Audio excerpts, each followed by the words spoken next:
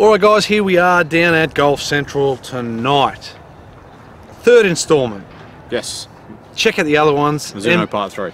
MP-18, MP-18 SC, and this is the MP-18 MMC. Multi-material, cavity, composite. It's Mizuno's first multi-material iron, other than just say their single bit of steel. I mean, there's been bits and bobs here and there, like titanium in the MP-15 and all that stuff, but there's other. So it's 1025E HD as well in their grain flow forging. There is titanium. Yeah, titanium in the backish sort of heel section. Yeah. Middle to heel thereabouts. Pardon me. And then in the 7-iron up, so 7-iron through to 76543. 3, and then there's 2s in the fly highs, and we'll get onto them in a sec. But tungsten as well.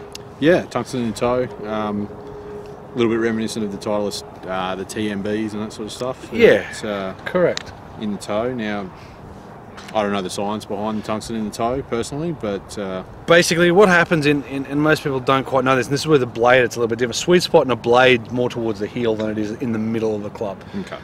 Because let's say you go from this section here, and I don't know if we'll be able to see, I'm not going to get that close up, but as you can see there, this section here has more mass in it than this section here. Because you've got shaft, you've got hosel, you've got a lot more mass in this kind of third of the golf club or thereabouts. So to get sweet spot more in the middle or to get less twisting, you need to put heavier weight out in the end, and tungsten is one of the, I think, heaviest or more dense metals that can merge or be welded or to be forged into carbon steel. Yeah. So that's basically what it is. It's designed to actually give a bit more forgiveness on toe shots, missed strikes across the face, bring center of gravity a bit more towards the middle, and just makes it overall more forgiving.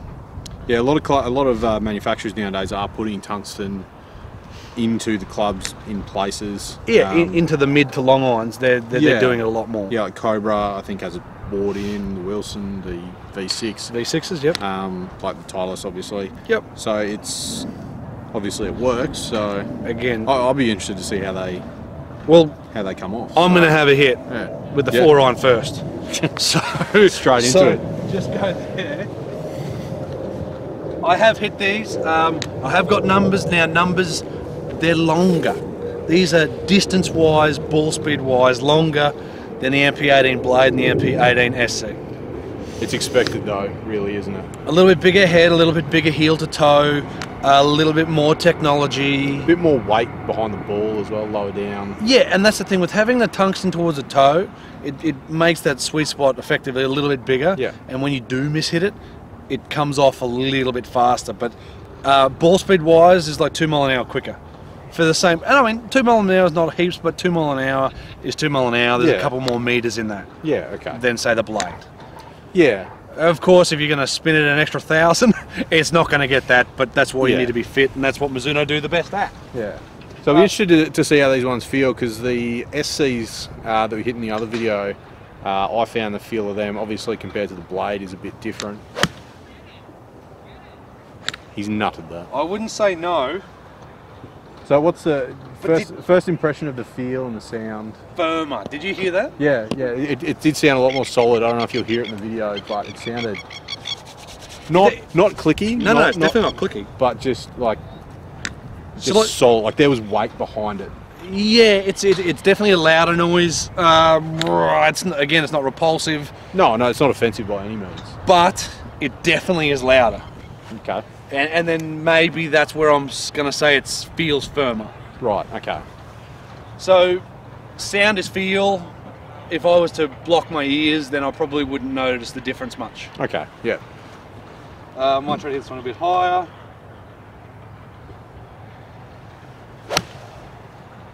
Which it did. As it did. And it's come off the face fine. Yeah, it's still... If anything, it does look like it comes off a bit hotter. It does. Than the blades, but again, you sort of expect that going from a full forward blade. What do you want to hit? I'll hit the 6-iron. Yeah, sweet. Yeah. But because Kieron hasn't hit this yet, it'll be very interesting for him, but it And look, that pitching wedge actually doesn't look too bad as well. It's kind of like the SC. It's a little bit bigger again. From a combo point of view, all of these clubs are going to be fantastic to go from, let's say you're slightly high handicapper, going from the MMCs to 7-iron down, going 7-iron down, and then maybe the SCs from 8-iron down. Maybe that could be a great combo, but the way they look beside each other, then there's not too much difference between them. As you can see, the difference here in the 6-iron to 6-iron to 6-iron, that's the blade, the SC in the middle, and then the MMC. They certainly will work as a flow set. Sorry, I'm going to try that as well. Because that last one sounded really good. Yeah. Now, what are your thoughts straight away on feel? It's another step. It's very similar to the SC. Yeah. I don't think that the step from the blade to the SC, that amount of difference isn't the same from SC to this one. Like this one's a little bit closer to the SC. To the SC. The blade has its own feel. It's his own club, and as it should be, it's a blade. Now, difference between the SC and this, not too much looks wise. Heel to yeah, it's hard to hit, especially when it's getting colder. The heel to toe is a little bit longer in the MMC. So as you basically go from the blade up to MMC, it progressively gets longer from heel to toe. Top line gets a little bit thicker, sole gets a little bit thicker as well. Also the camber, there's a little bit more camber on the MMC and the SC. Geez, there's a lot of MMs and SCs and there's a lot of different letters involved.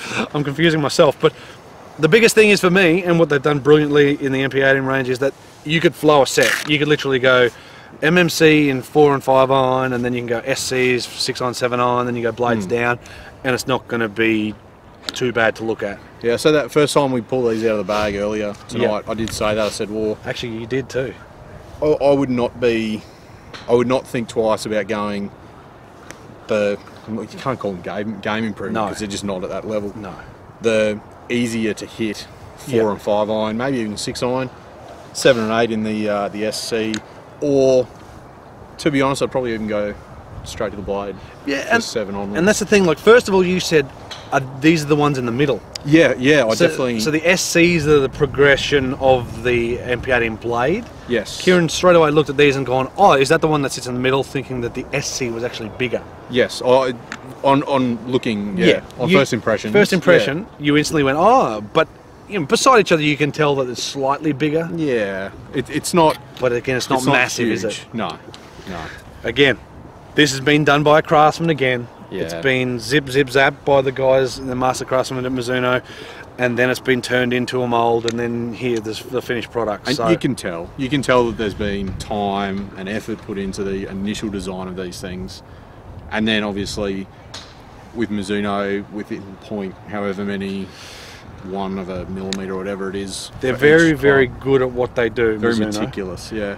Basically, you can tell. Basically, these have been designed by a person, not a computer. Like some, it's like a computer's design.